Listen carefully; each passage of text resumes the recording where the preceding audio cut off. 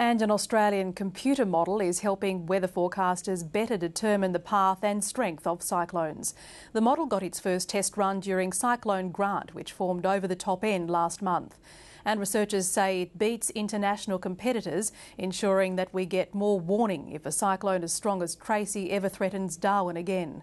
Anthea Kissel reports.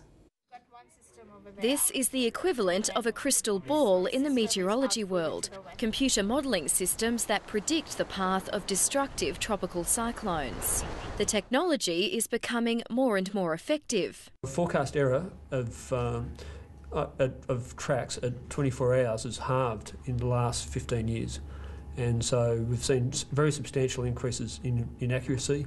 As Cyclone Grant bore down on the Northern Territory coast last month, forecasters used, for the first time, an Australian-produced model developed in Melbourne. We have to make a decision about what models we're going to include in our evaluation of the risk, what best track we think will happen, and then what the general uncertainty is. The Bureau says the Australian system was the best performer out of a collection of models used during Cyclone Grant.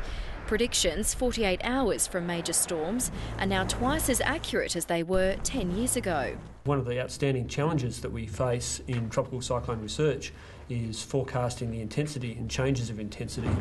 And there's been progress over the last 20 years, but it's really one of the ways ahead is around this very high resolution modelling. Northern Australia is a magnet to those trying to solve the mystery of cyclones. International researchers say modelling systems could still be improved. Focusing on the importance of the convection or the thunderstorms, the deep convective clouds in storms, which are not really predictable elements. The model's accuracy will again be tested when the next cyclone looms. Anthea Kissel, ABC News, Darwin.